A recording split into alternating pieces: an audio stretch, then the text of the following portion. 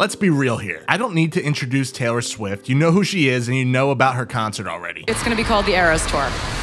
See you there. Over the past year, my girlfriend taught me the ways of being a Swiftie, which started with me sitting in that damn Ticketmaster line for over 4 hours to get us seats for a Christmas present. And out of the handful of concerts I've been to, it was probably the best one. Even though I like some of the other artists' music more, this woman knows how to put on a show. And now I expect everybody I pay to see play for at least 3.5 hours. And clearly most people feel that way because experts believe that this entire tour is going to end up grossing over $2.2 billion.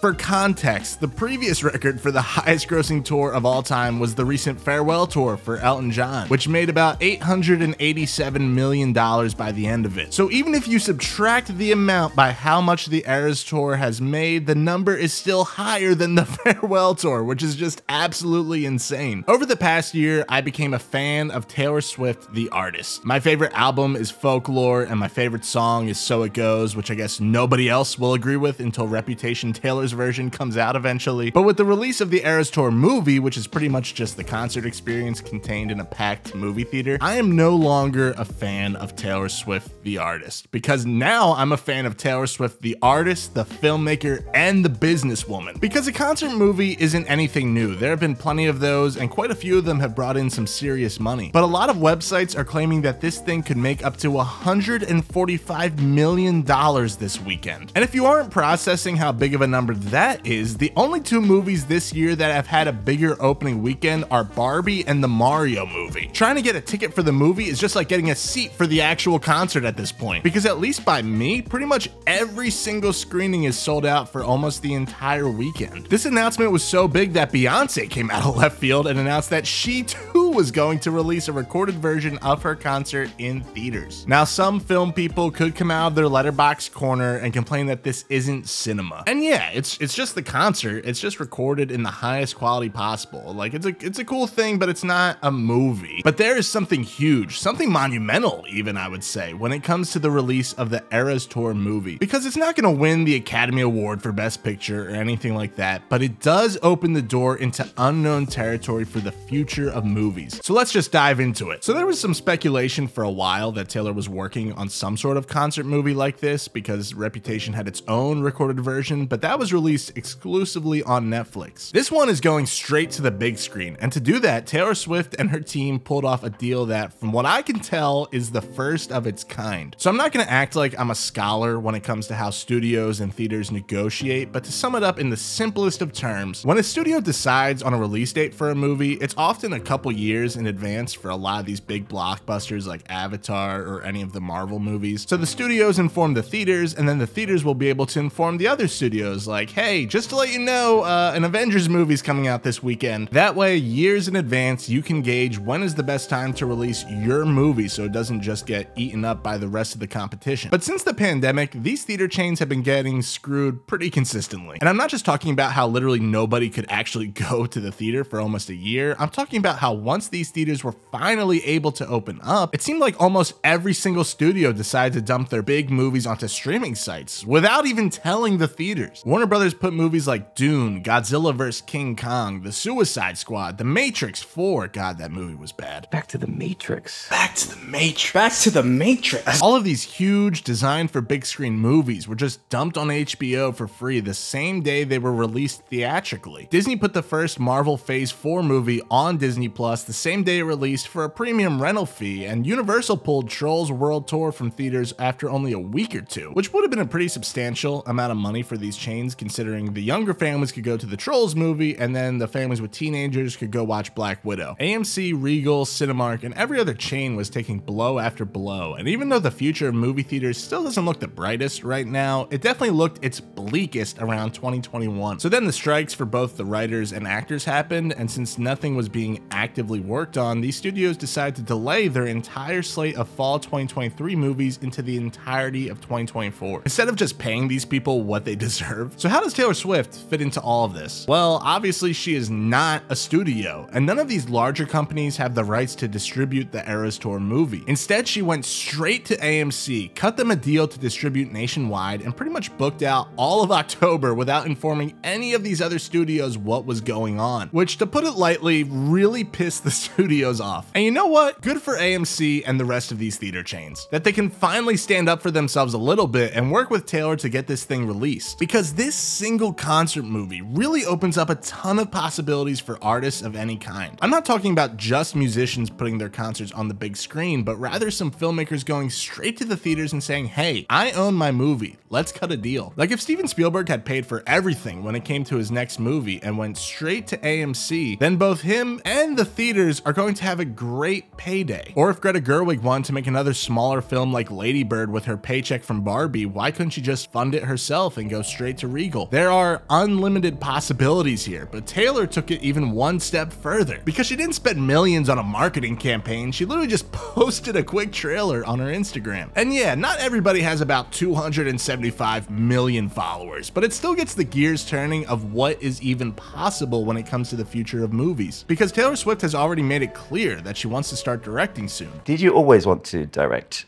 No. I always wanted to tell stories. I have always written stories, poetry. I think this just kind of grew out of a natural extension of that storytelling. And I think I've directed about 10 music videos and now one short. So I'm just sort of inching my way along towards taking on more responsibility. She already has a deal with Searchlight Pictures for her first feature film, which means it will technically be a Disney movie, believe it or not. But I wonder if this new relationship she has formed with the theater chains will have any impact on that at all. I have no idea what kind of project she wants to make, but if I had to take a guess based off of her previous work, I think she would lean more towards a grounded story, maybe something coming of age, rather than taking on something science fiction or action-packed. But this woman changes up her style all the time, so who knows what she's gonna do. My point is, if you are somebody like Taylor Swift that has the money to fully fund your own projects, why not? Sure, there are benefits to working within a studio system, but I think Taylor has proven over and over again that she is somebody that doesn't want to work within a studio system at all. Once I actually realized what a Taylor's version of a Taylor Swift album was, with her finally being able to own the rights to her own music, I thought that was a pretty gangster move. Most filmmakers work with studios for the sole sake of getting distribution, like an A24, for example, who will just come into Sundance and swoop up any of their favorite films from the festival. And if you're going to pick one indie company to work with besides A24, Searchlight Pictures has a pretty great track record, but cinema has gone through so many phases throughout its history, and we are walking into pretty unknown territory for the rest of the decade. Gear is more affordable so that young and hungry filmmakers who are tired of seeing the same recycled CGI trash every single month at the theater finally have the tools at their disposal to make really whatever they want at this point. And although I wasn't really sure who the next leader in low budget indie filmmaking was going to be, I'm starting to think that maybe, with just a couple of moves, that Miss Swift could actually be the one who changes the entire trajectory of both the theatrical experience and movies in general. Thank you guys so much for watching. I appreciate you tuning in. Just to let you know before you subscribe, this is not a Taylor Swift channel, so if you are planning on subscribing for more Taylor Swift stuff, it's probably not going to be here, but I will definitely talk about her upcoming movie whenever that comes out, because I think she's a very exciting person to look out for when it comes to future filmmakers. But if you're not going to subscribe, totally okay. Just do me a favor, like the video. If you made it to this point, clearly you liked it enough. And just giving it that like really helps the YouTube algorithm, helps me out a lot, so I'd appreciate it if you did that. Comment down below what you think of this entire video, this entire situation. Do you think Taylor's making a mistake going with a studio system? Do you think this is a test for her to do her own thing? I don't really know. That's the fun of talking about it on YouTube. What do you think her future movie is actually going to be? Like I said, I think it's going to be some sort of coming of age thing, but I could be completely wrong on that. And all my social media is linked right here, so follow me on anything that you want. And yeah, I guess that's it. So thank you so much for watching again, and I hope you have an awesome day. Thanks.